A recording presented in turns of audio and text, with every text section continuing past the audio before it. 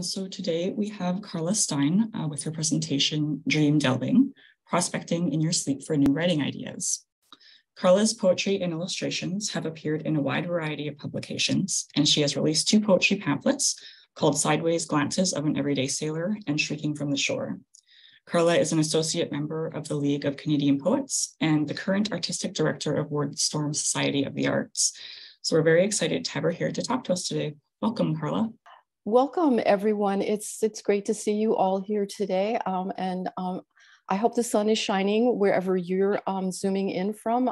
It definitely is here. I'm so happy that you're taking some time away from what might be one of the few sunny days that we have for the next few months to be here with all of us and talk about what happens when we're not awake and watching the sun, and all of those hours that we spend doing things that sometimes we don't talk about and that we would really benefit from using in our writing. And so I've just got a few questions for all of you to get things started off today. I'm wondering how many of you remember your dreams, and feel free to just pop that into the chat if you like. If you don't want to answer that, you don't have to answer that, but just curiosity. I think everybody would like to know, and April will sort of let us know what all of those comments might be like. So how many of you remember your dreams? Does that happen often? Does that happen just sometimes? Is it comfortable for you when you remember your dreams? Let us know what happens for you when all of that goes on. Also, wondering, have any of you ever recorded impressions of your dreams? Because obviously you're going to record, if you are recording your dreams, and we'll talk about that more in the presentation, what you remember from the dream, because you're obviously not going to be recording while you're asleep. Although I have to say, in doing some research for this presentation, apparently folks are now working on ways that we can directly record our dreams. And I'm going to be keeping tabs on that because that just sounds amazing. And I can't for the life of me figure out how that might work without us having a bunch of wires connected to our heads, et cetera, which doesn't sound like it would be too helpful to sleep with. But who knows? Technology is an amazing thing. And who knows what that might turn out to be. Futuristic writing has often come to pass. So, and third question here, have you ever used your dreams, the content of your dreams or the feelings of your dreams, emotions of your dreams, the sensory kind of input from your dreams? Have you ever used any of that in your own writing? So feel free to put any of those comments in the chat. April, if you want to move to the first slide. Sure.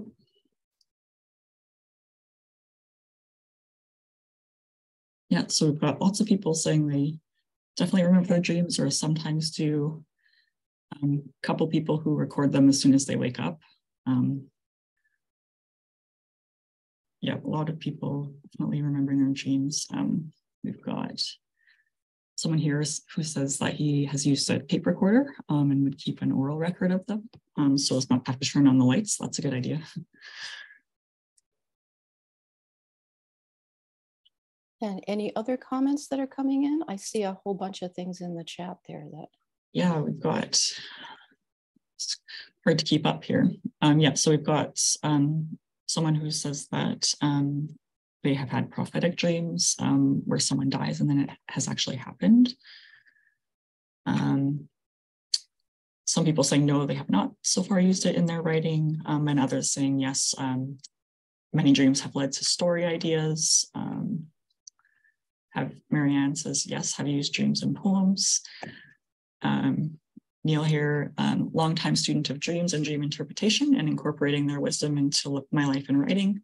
I've written 2 poems about dreams I've had.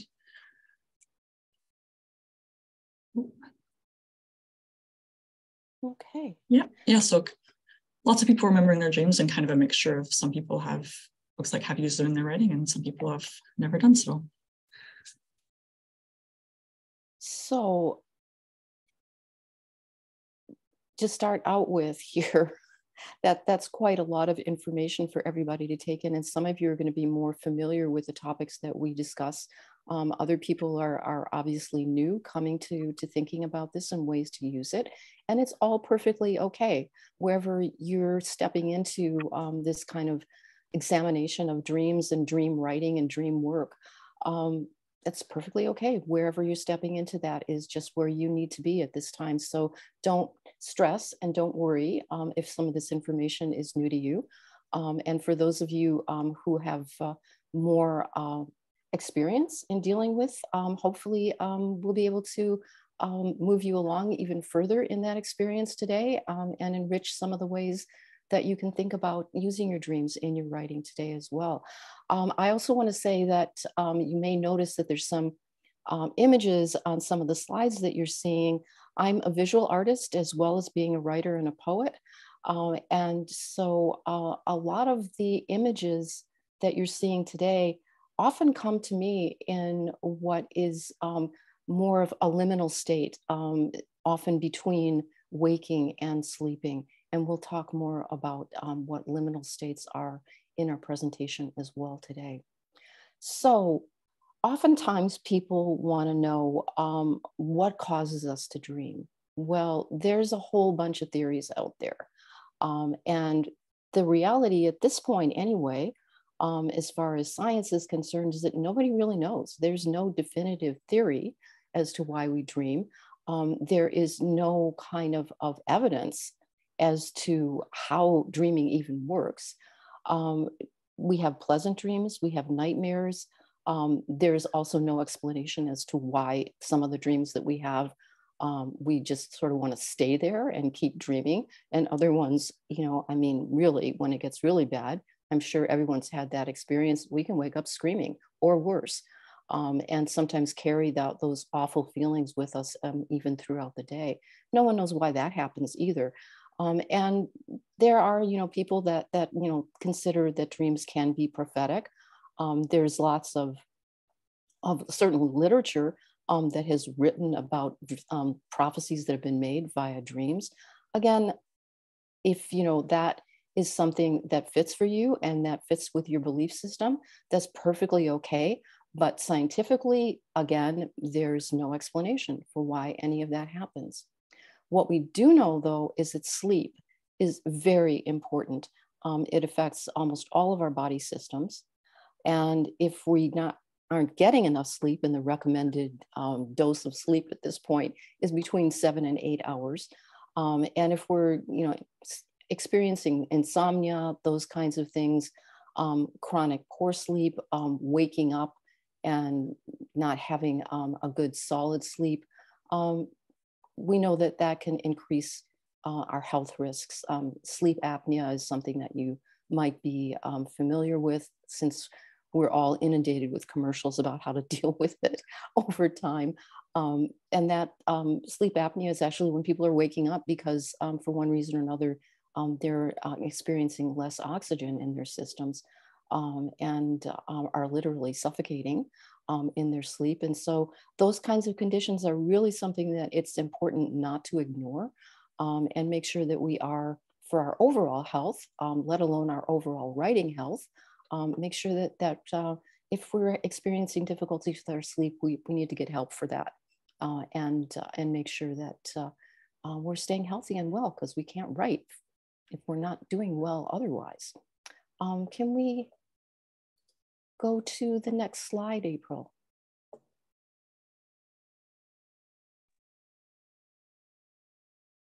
Is that the right one there?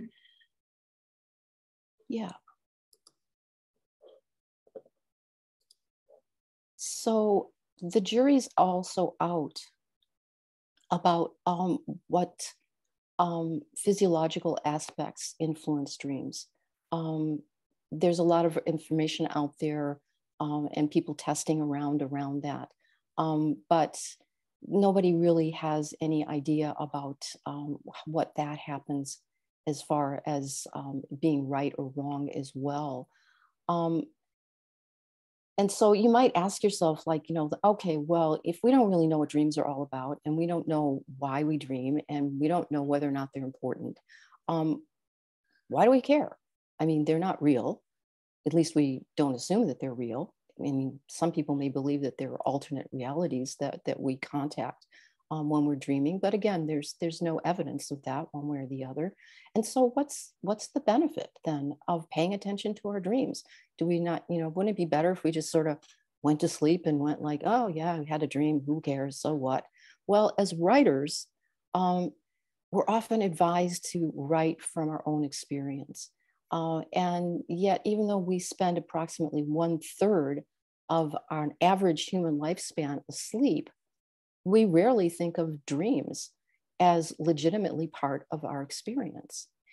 Joseph Campbell, who is a writer and researcher who spent years and years looking at the mythology of people all over the world, different societies and cultures, came to believe that imagination is moved by your own inward experience, as the aspects of your psyche are asking for fulfillment in your life. And that also has a lot of connections to what a psychologist, or I should say psychoanalyst, Jung, referred to as well. So mythology and Jungian psychology also have a lot in common, and also looked at dreams as being important in our overall conceptualization of the world. So dreams can help you see the world in a new way. You may never have actually seen a purple cow, but if you're dreaming about a purple cow, you could have a conversation with one. And if you record that when you're waking up, you can use that in your writing about what's it like to talk to a purple cow. Dreams can assist you with getting past your personal censors, that annoying little voice that often says, you can't write about that. Oh, that's too touchy. We don't want to go there, right? But if you're dreaming about that, something is telling you that it's okay to be looking at that, and that it's part of your experience. And so that's a validating component then of our experience, that, yeah, in fact, you know what? If I dream about that, I can write about that. Your imagination tends to run free in dreams. There's no judgment about the content. It allows you to write about possibilities rather than focus on only what you know factually. It's in the realm of what ifs.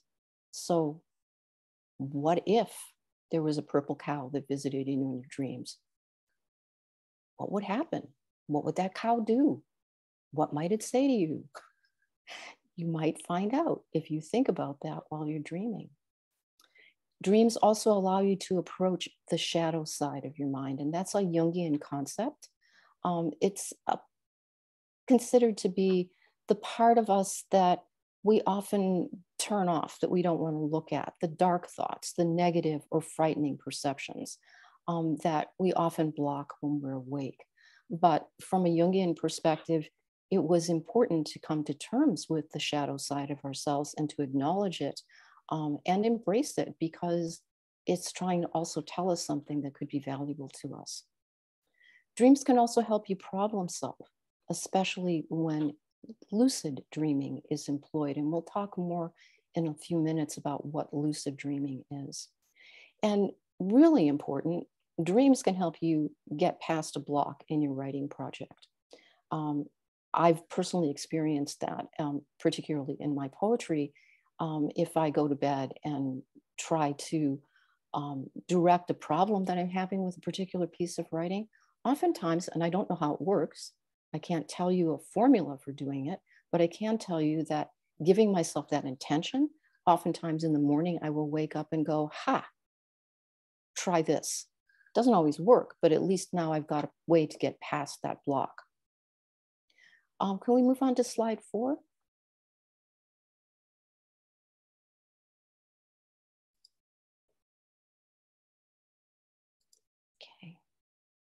So, do you need to interpret your dreams in order for them to be useful? Well, there are no absolute meanings for the content of dreams. If you go to your friendly neighborhood bookstore or Indigo or Amazon or whatever, you will definitely see tons and tons of books about dream interpretation. And if you look at all of those books about dream interpretation, you find that they don't always agree with each other. And the reason for that is because there really isn't any kind of definitive way or definite way to say, you know, if you dream about an apple in your dreams, this is what it means. If you dream about a key, this is what it means. And you'll find that a lot of dream interpretations will tell you that. Dream about a house, oh, you're dreaming about, you know, a relationship that you had with your mother or your father or your grandmother because you dreamed about a house. Dream about a car means that you're thinking about changing direction in your life or some stuff like that. That's all, you know, if that works for you, if it feels good to be doing stuff like that, certainly go for it. But do you need to know that in order to use that dream about a house in your writing? Absolutely not, because you can make that house be about anything that you want it to be about. It doesn't mean that you have to look in a book and find out, you know, what does it mean if I dream about a house? There have been theorists like Sigmund Freud who attributed meanings to certain common motifs in dreams. And you can look in psychoanalytic literature. Sigmund Freud is very much the godfather of psychoanalysis. And you can look at his book, Interpretation of Dreams, and he will definitively tell you that, you know, hey, if you dream about your father, this is what it means. If you dream about your mother, this is what it means. But, you know, that was way back at the beginning of the 20th century. We now know that the research that's been done trying to support those interpretations really hasn't panned out. There really isn't any kind of definitive significance or reliability for any of those interpretations that Sigmund Freud came up with. So how do you give meaning to your dreams? Will very much depend on who you are and the set of variables that come along with what your life experience has been. So your personal experience, your social and cultural perspectives, and your spiritual beliefs will all play a part in how you give meaning to your dreams. And as a writer, ultimately, that's what's important. You're the best judge of what you think your dreams mean. Can we move on to slide 5?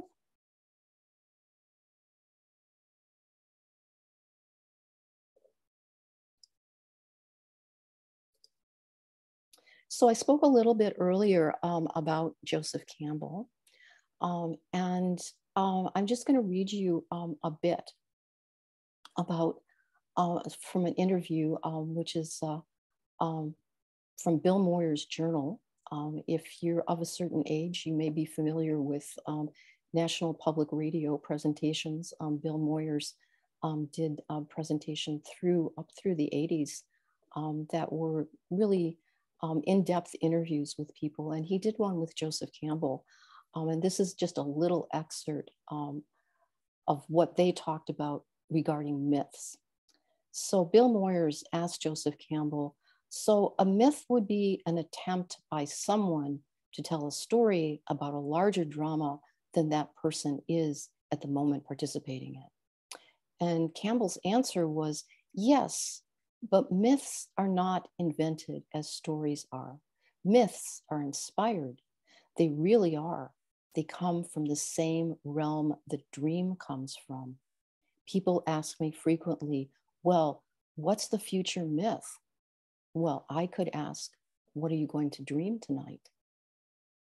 So that was back in 1981, and Joseph Campbell already suggesting that dreams are not separate from our experience. They are part of our experience and they influence our experience. And so myths are essentially stories that try to explain how the world works and teach us how to relate to the world and the people or animals around us. And so future myths, well, as a writer, what are you going to dream tonight? What are the future myths that you're going to tell stories about? Because as writers, that's whether we're writing poetry, whether we're writing fiction, whether we're writing creative nonfiction, essentially, that's what we do. We tell stories.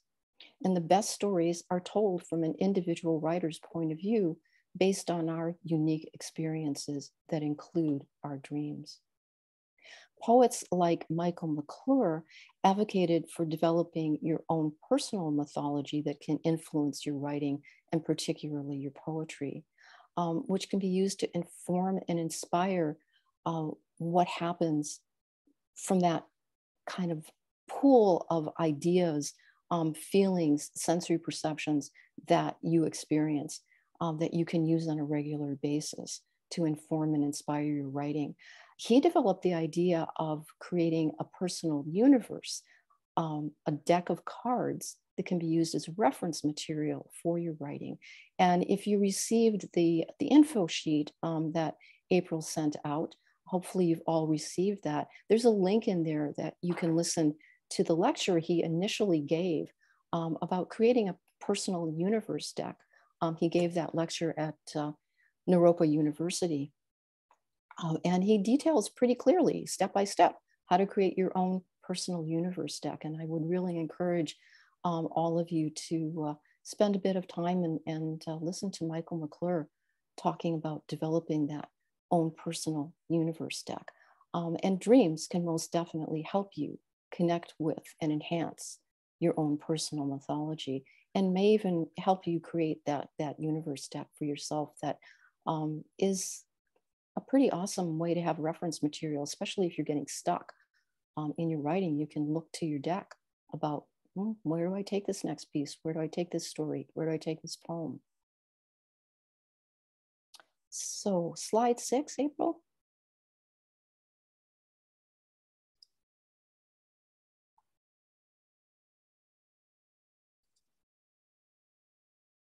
So can dreams enrich your writing? Well, we have some evidence that other writers have figured out that, yeah, in fact, they definitely can.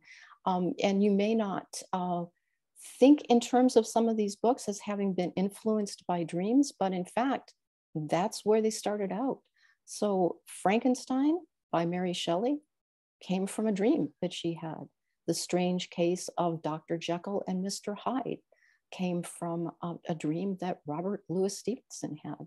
Stuart Little, many of you may have read that book when you were younger. Certainly it's become part of popular culture, having been made into movies, etc. E.B. White came up with that character from a dream that he had. Charlotte Bronte wrote Jane Eyre based on a dream. Stephen King wrote The Dreamcatcher and Salem's Lot, all based on dreams as well. H.P. Lovecraft, Beyond the Wall of Sleep and Dream Cycle, actually came from dreams. Jack Kerouac, The Book of Dreams, and Alias Grace, something by Margaret Atwood that's been made into a poem sequence, a play, and a novel, started out as a dream. That was the initial inspiration. Jessie Ruddock, who's a Canadian author who used her dreams about her childhood experiences with water to inform her main character's action in Shot of Blue. And Dennis Theroux states in The Postman's Fiancé, he's also a Canadian author that you might be familiar with. In my view, he says, every novel is a written dream. I'm just going to start over again. In my view, every novel is a written dream. I think that's pretty potent language there, in which the reader is invited to take part. Dreaming is a central topic in all of his novels. The sea and dreams. It's not an accident that these two are always found in what I write. At the symbolic level, they're closely tied.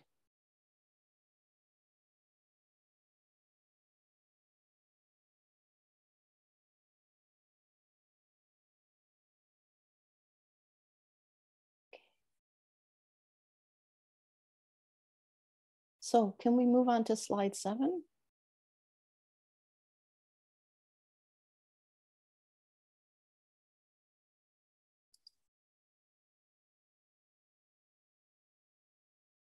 So poets you may think are, probably maybe the ones who are most affected by using dreams as inspiration in their work. I think you can see that that's pretty widespread across the spectrum of writers. But poets have definitely used dreams as part of their inspiration in their work. And some of them, even more so than just inspiration, actually incorporating it into their work.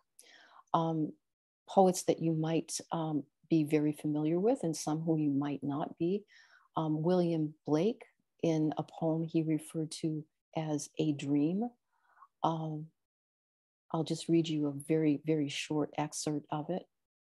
Once a dream did weave a shade o'er my angel-guarded bed, that an emmet lost its way where on grass methought I lay.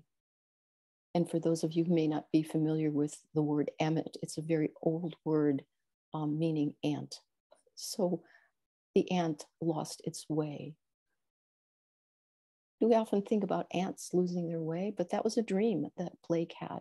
And he often wrote from his dreams, and his dreams were very, very vivid. Allen Ginsberg, one of the greatest, I would say, American poets of the last century, often wrote in his journal, and he actually wrote like tons of journals over his lifetime. I would invite you to look them up, and if you can, get copies of them. One of the things he did in his journal, besides just writing about what was happening in his day, was that he also recorded his dreams. And as he was recording his dreams, he wrote poetry incorporating his dreams, and incorporated those into his journal, some of which got published later as poems, freestanding, and others that only stayed in his journal. But this is one that came out of his dreaming experiences. And this is also a very long poem. A lot of Ginsberg work is very long. I'm only going to read you a very, very small excerpt of it, but this is the beginning of Real as a Dream by Allen Ginsberg. What shall I do with this great opportunity to fly? What is the interpretation of this planet, this moon? If I can dream that I dream, and dream anything dreamable, can I dream I am awake? And why do that? When I dream in a dream that I wake up, what happens when I try to move? I dream that I move, and the effort moves and moves till I move and my arm hurts. Then I wake up dismayed. I was dreaming. I was waking when I was dreaming still just now, and try to remember next time in dreams that I am dreaming. Edgar Allan Poe also was a poet that often wrote from his dreams. And this one is titled A Dream Within a Dream. And again, this is only a short excerpt from it. I stand amid the roar of a surf-tormented shore, and I hold within my hand grains of the golden sand. How few, yet how they creep through my fingers to the deep. And for excerpts of poems, one last one for you. This one by George Gordon Byron. So we're going way back in time. You may know George Gordon Byron as Lord Byron. That's how he's often referred to. This one's called Darkness, and also a small excerpt from a very long poem. So obviously this dream was very detailed and important for him. I had a dream, which was not all a dream. The bright sun was extinguished and the stars did wander, darkling in the eternal space, rayless and pathless, and the icy earth swung blind and blackening in the moonless air. Morn came and went and came and brought no day, and men forgot their passions in the dread of this their desolation, and all hearts were chilled into a selfish prayer for light. A couple other poets you may want to look up who also worked very much from their dreams: John Donne, Emily Dickinson, and I'm sure if you look around on the interweb, you'll find way more poets and writers who have used dreams in their work.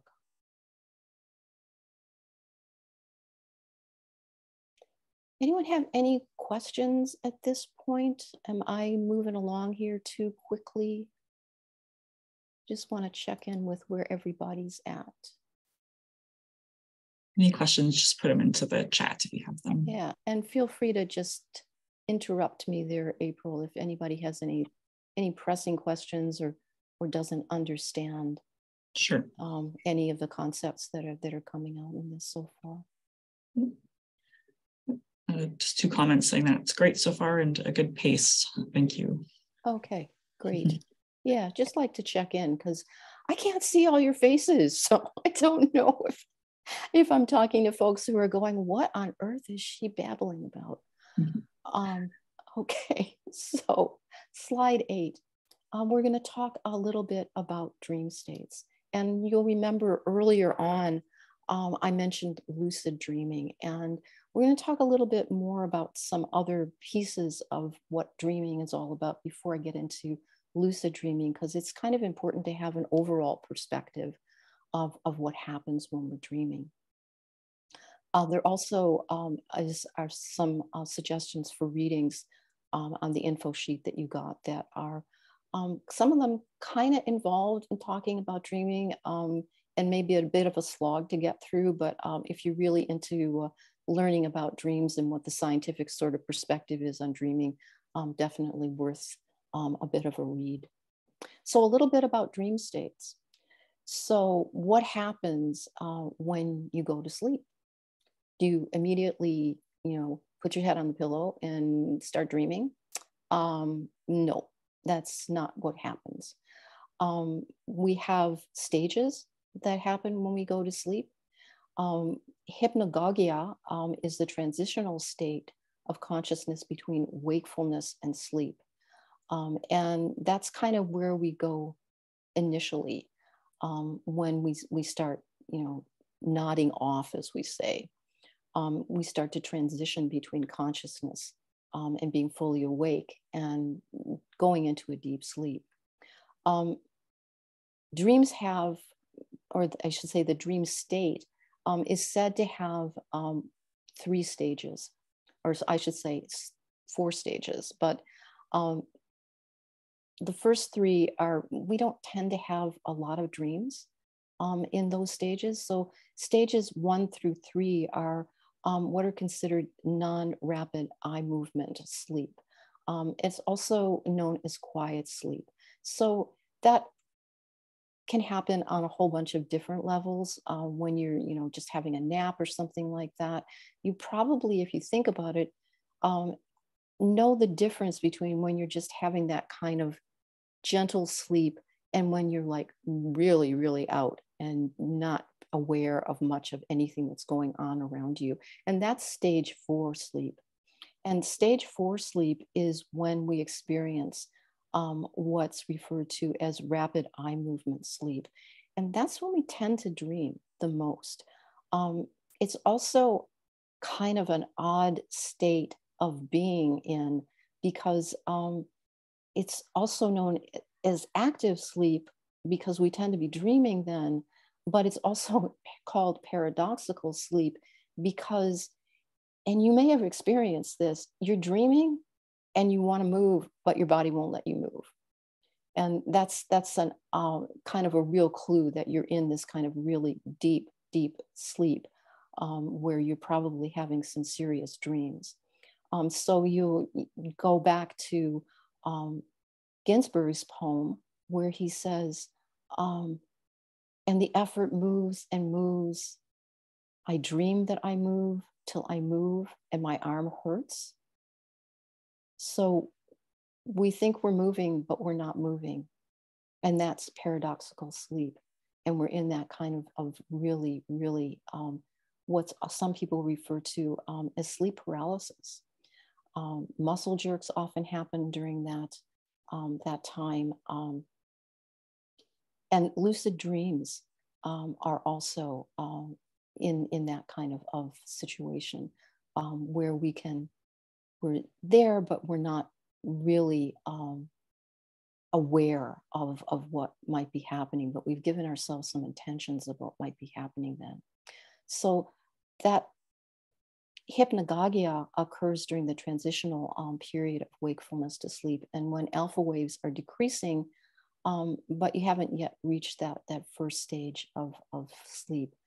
And it's been used by writers and artists like Edgar Allan Poe, Franz Kafka, Salvador Dali to enhance creative inspirations. Stephen King, in his book, Writer's Dreaming, said that part of his function as a writer is to dream awake. And so using that first stage of sleep where you're not really out of it, you're still sort of semi-aware of what's happening, but you are dreaming, but not really, so out of it that you can't be aware of what's happening.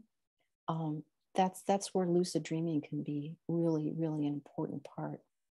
So lucid dreaming happens when you're aware that you're dreaming, you're able to recognize your thoughts and emotions as the dream happens. And some people say that by putting intention in before you go to sleep, that you can actually guide the dream, that you can control that lucid dream, that you may be able to change the people that are in the dream, you may be able to switch up the environment of the dream, that you may even be able to direct the storyline of what's happening in that dream. Lucid dreaming, like most dreams, usually happens later on in the sleep process. Sometimes it happens during REM sleep. Sometimes it can feel like it's happening in hypnagogia, in that liminal space. And that's what I was talking about when we first started the presentation, is that as an artist, I often find that I'm directing what's happening in that liminal state, in that hypnagogic place, that liminal space before I'm actually in deep REM sleep. And we'll carry that into deeper sleep. But remembering it can be directed more, that when you're in that deep REM sleep, you can also take it with you and direct it into that REM sleep. You can extend REM sleep by getting enough sleep overall, because if you're not getting that deep sleep, you're not going to get REM sleep. And that's one of the reasons that we know that when we talked about the reason that sleep is important to our overall health, one of the things that we do know is that if people are deprived of that deep sleep, of that REM sleep, that rapid eye movement sleep, that stage 4 sleep, that your body can't properly cycle through all of the things that it needs to do. And we don't really know why that happens, but what we do know is that people who are deprived of that sleep often start experiencing psychological problems, often start to hallucinate over time. It's one of the reasons why torture, unfortunately, has been used over the centuries to keep people from going into deep sleep, because people really start to deteriorate quickly if they are deprived of that deep sleep for long enough. So any questions anyone has about any of that? I did see one question and also a potential answer, but I'll ask you the question too. Sure. When does sleepwalking occur, and do you dream at this time? I'm not sure if you know the answer to that. Elise said that she thinks it occurs in N3 sleep, non-REM sleep is when sleepwalking occurs. And you're not usually dreaming. Do you know about that? I'd have, I can't say definitively, and I have a feeling that may really differ depending on individuals. What I can tell you is that there's sleepwalking that's organically induced, and there is sleepwalking that can be induced by medications. And so some of the medications that are out there that people take to help them sleep can actually induce a kind of memory loss situation where they're actually up and moving around and think they're dreaming, but they're not actually dreaming. They're actually moving around, and they may think they're sleepwalking. They may look like they're sleepwalking, but they're actually in a medicated kind of trance. I won't go into the names of some of those medications, but that's one of the side effects of some of the sleep medications that are out there these days, is that they can induce states that look a lot like sleepwalking. So as far as when dreams occur or don't occur during sleepwalking, I'd have to look that up, and I encourage you to do that research yourself as well.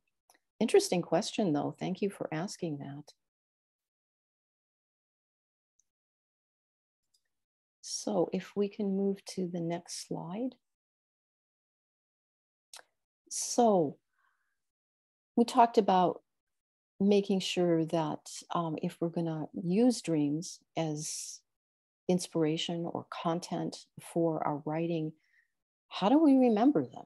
Well, we need to have some sort of a system, either some way to record that. So there are lots of systems that are out there. Some people write things down. They keep a journal, such as I was saying that Allen Ginsberg kept. Some people, and Allen Ginsberg did part of this as well too, he sketched things out. So if writing stuff down first thing in the morning is just, too much of a hassle, maybe you just sketch things out, or maybe you just write a few words down, or maybe you just draw a quick conceptualization of one piece of your dream or something that will trigger your memory maybe later on. It's probably the best thing to do, and the accepted sort of wisdom around recording your dreams is that you don't wait till 4 o'clock in the afternoon after you've been up and about all day to start recording your dreams. It tends to work best when you make a practice of recording them shortly after waking up. I mean, if you're like me and you just aren't functional until after you've had your coffee in the morning, let yourself have a cup of coffee, or be, recording those things while you're drinking your coffee. But do it as close to waking up as you can, and do it in the present tense. So don't record it in terms of this happened, as though it's already over with. Record it as though it's in process. Record it as though your dream is still ongoing. So that's what I mean by in the present tense. So rather than saying, last night I dreamed about, Susie who, had her dog out for a walk, record it in terms of, I'm dreaming that Susie is out walking her dog. That's the present tense, right? So be there, be in the dream again, and record it as much as you possibly can, seeing it again in your wakeful state and writing it down. Also, if we're having a dream that maybe wasn't particularly comfortable for us, we may go like, I don't want to remember that. I don't want to talk about that. That was, something that I can't be right. I can't have dreamed that. That's our self-censor coming in. And if we're going to get serious about being in contact with our dreams, we need to do it without judgment. We need to recognize that whatever we're dreaming is perfectly okay to dream. We're not necessarily acting on our dreams. We're simply recording them. So making that distinction between dreaming something is not doing something. We were just having a dream, and it's okay to dream about whatever it is that we were dreaming about. And even though we may be writing about it, doesn't mean we're taking any action about it. So if it's something that was frightening or something that was disturbing to you, you can still write about it. It doesn't mean that anything is going to transpire out of it. Doesn't mean you even have to use it in your writing, but you may want to just get in the habit of not self-censoring about what comes out of your dreams. And also, if you feel the need to interpret your dreams, as we talked about a bit earlier, and you get into that headspace about, is this right or is this wrong? You know, did this dream about a house mean that I want to talk about my mother, or that, you know, I had an argument with my dad when I was 6 years old and now I'm revisiting that? Don't do it while you're recording your dreams. Just don't worry about it. Whatever you want to interpret your dream about later, you feel free to do that. That's up to you. But don't do it while you're recording your dreams. Just be there in your dream, do it in the present tense, and just let it flow however it's going to. You may not remember all the pieces of what you were dreaming about, and that's perfectly okay, because you can always say, you know, as you're recording it in the present tense, don't know what happened next. There's, you know, I'm not sure, you know, just skip over it, just move on to what you remember. And it may be even more interesting by doing that, because the gaps may lend themselves to becoming material for your writing, as well as the actual content of what you're writing down. So it's just some ideas about how to record your dreams, again, without judgment, and doing it as soon as possible and in the present tense. So can we move to slide 10?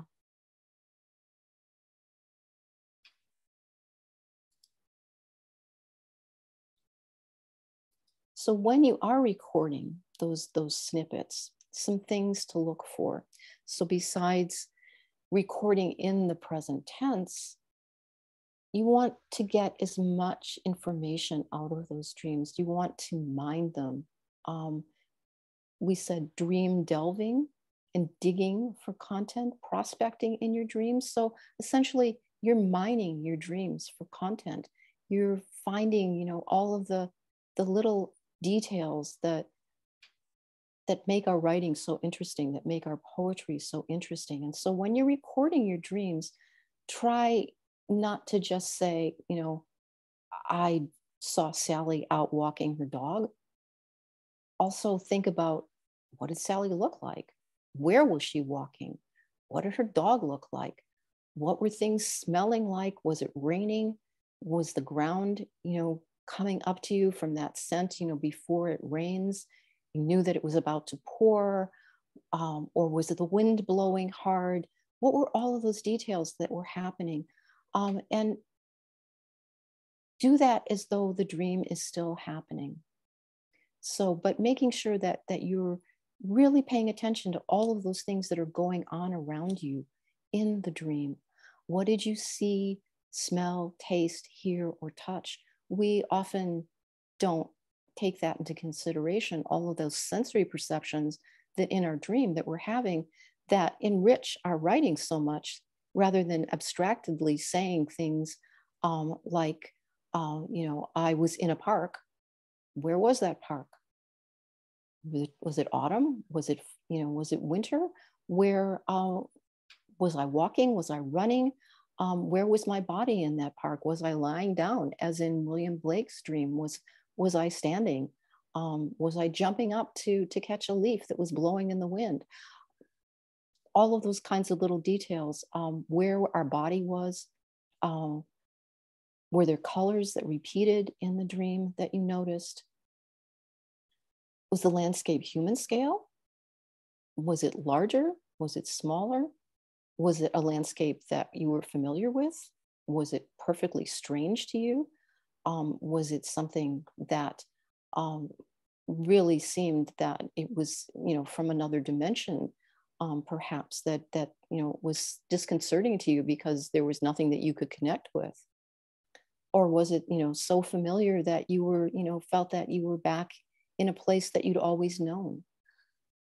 Hard to say, but don't ignore those kinds of details. Who were the actors in your dream? Was it you, or were you acting as someone else? Were there humans in the dream? Were there animals in the dream? Were there what we call aliens in the dream? Creatures that we couldn't even identify? Were there mythological components to the dream? Was the dream calm, or was it frightening? So what were your emotions like in the dream? Did you want to linger there, or were you trying hard to wake up? You may also want to know what kind of conversations might have been happening in the dream. Were you talking to someone? Was somebody talking to you? Were you writing things down in the dream, perhaps even? Was somebody handing you pieces of information? Were there elements of your dream that appear in other dreams that you've recorded? So when you go back and you look at your dream journal, are there connections that you can make between the various times that you've recorded your dreams? And is there any kind of a theme or a thread that you see happening between those various dreams that might, perhaps be meat for your writing in some way, to say that, hey, this is something that obviously is very important to me because I keep dreaming about it. Maybe I want to write about it. Maybe I need to say something about this recurring kind of message that comes to me in my dreams. So when you're writing these things down, as I said earlier, you may want to write them down verbatim. You may want to write down a summary of them, but make it as full of content as you possibly can. Use the present tense. This will help keep the dream fresh as you record. You might want to make sure that you're also not spending an hour or two doing this. Write as quickly as you can. And if you need to use sort of a guide to do that, automatic writing is a good technique to use. So automatic writing means that you're not really thinking about what you're writing. It's you put the pencil or the pen in your hand and you try not to even look at the page very much. You just let whatever is coming out, come out. You write it down. You don't look at it. You don't go back and read it as you're writing, because as writers, it's one of the things that we often do too much, is try to edit our work as we're putting it out there. We don't want to do that. When we're recording our dreams, we just want to let it just flow. We don't want to be editing, because when we start editing, we're going to self-censor. Just be aware of that. And so if you can stop yourself from editing while you're writing and use automatic writing as a technique, if you're a person who is, prone to self-censoring or self-editing, and I think all of us are at various and sundry times, make sure that you're just simply recording, that you're not analyzing your work, you're not editing your work, you're not correcting your work. It doesn't matter if you're misspelling words. It doesn't matter if you don't really even understand the words that are coming out, because maybe that's something that came out in your dream. And, who knows what that might eventually be useful for.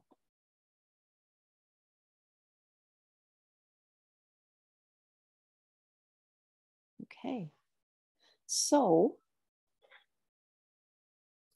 next slide. In April, you beat me to it. So choosing your tools. So I had suggested that, probably the ultimate timeless, no-fail app for recording your dreams is a notebook and a pencil or pen. You can even find notebooks these days that are designed to help you record and keep track of your dreams over time.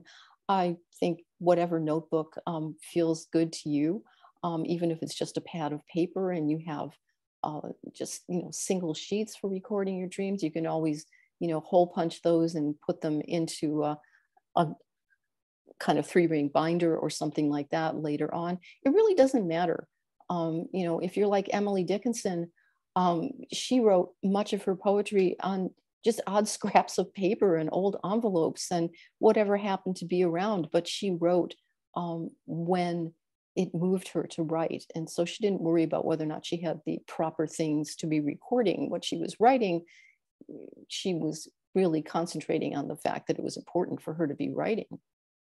So, but if you're, more into doing things in a more technologically current manner, there actually are apps out there that you can download that can help you figure out how to record your dreams. And they really vary. If you're into doing things that way, I suggest you look at a bunch of different ones. they're very much guided in asking you how to look at the different pieces of what you're recording, telling you to, to do it in present tense and so on and so forth. And so it's kind of like a guided journey into recording your dreams. Some of them that you might want to investigate are called Dream Catcher. There's another one called Dream Journal, Daydream, another one called Dream Keeper. Some of them you have to pay for, some of them are free. But if that's your thing and you like technology, then that's fine for doing that. If you like doing things more old school and you're not into writing first thing in the morning, using a voice recorder, and might be the easiest way to do that, just speaking into your recorder. And there are also voice recorders out there now and programs that if you're wanting to then put your voice recording into text, you don't have to, spend hours transcribing that yourself. You can do that almost directly now with some of the technology that's out there that can transcribe your voice into text. So that might be a way that works for you. If writing and talking into a recorder doesn't work for you, try writing your dreams down as quick sketches, just parts of your dream, trying to incorporate the details that we talked about a bit earlier, about the details of your dream that are most vivid when you wake up. So when I mentioned before about, you're in a park, maybe you do a quick sketch about what part of the park you were looking at. Was there a tree there? Were there flowers there? Were you, looking at the grass? Were you looking at the clouds in the sky? Was it raining? Was it windy? Was there snow? Were there leaves on the ground? Was there an ant, as in Blake's poem? Were there ants crawling about on the grass for you? And just looking at those pieces that become most vivid to you as you're waking up and making sure that you record them. So there's kind of an overview of looking at your dreams and ways that some writers have used in dreaming to help enhance their writing. I hope that's been helpful for you. And if anyone has any questions at this point or would like to comment on things or share any of their own experiences around how they've used dreams in their work.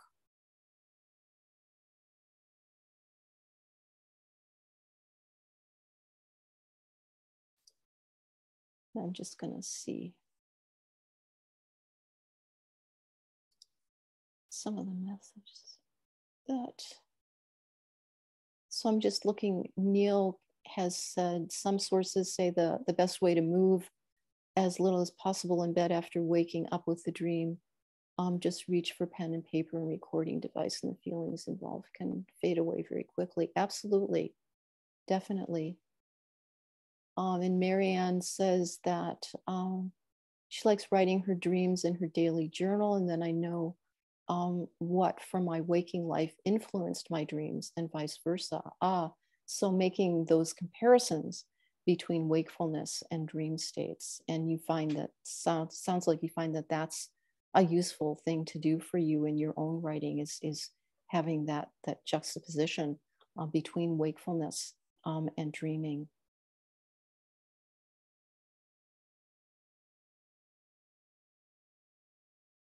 And just scrolling through here.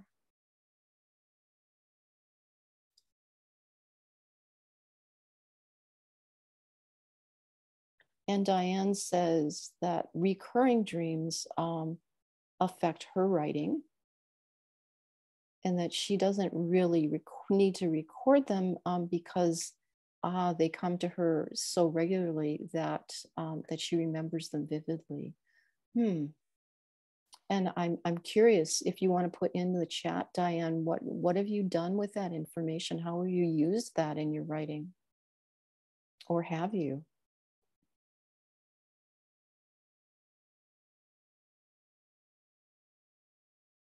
And Debbie says she understands it with lucid dreaming, you can actually influence them. Yeah, that's what we were talking about in the presentation a bit. We didn't go into it in much depth, but there's a lot of information out there about lucid dreaming. If you're interested in looking into it further, basically what the majority of kind of advice that goes into how to dream lucidly, so to speak, is to place an intention as to what it is that you want to look at in the dream as you're falling asleep, and to really focus on that intention. And a lot of folks say that that's how you can then guide or direct the dream into problem solving for you, or into where you even travel to in your dreaming, or who you might be speaking to in your dreaming, and so on and so forth. And that intention is really sort of the most important part about it. Diane says she dreams about houses and rooms opening up almost every week, old houses that she's lived in. And so she writes a lot about houses and rooms. Aha. So you are using that information from your dreaming. And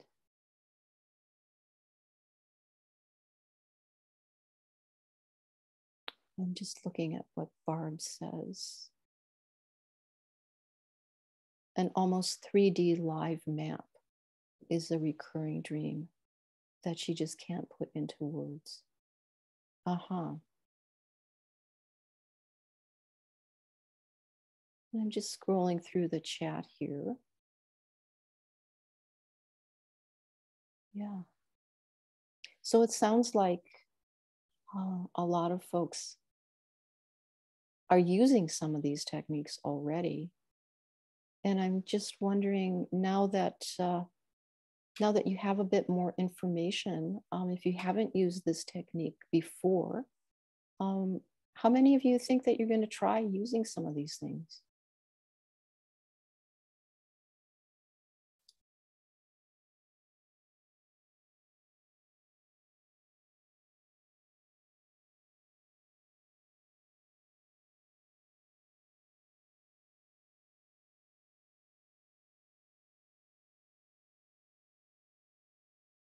How many folks assume that you know, when you wake up tomorrow, aha? So Sylvia says she's going to keep recording her dreams. Elise says that she likes the idea of having a dream sketchbook, and I hope that you're going to try doing that, Elise, and see how that works for you. Emma says that she's going to try recording her dreams more often. Barb says that she's definitely going to bring her sketch pad to bed. That could be an interesting kind of approach. So first thing in the morning, you wake up and you've got all your materials right there.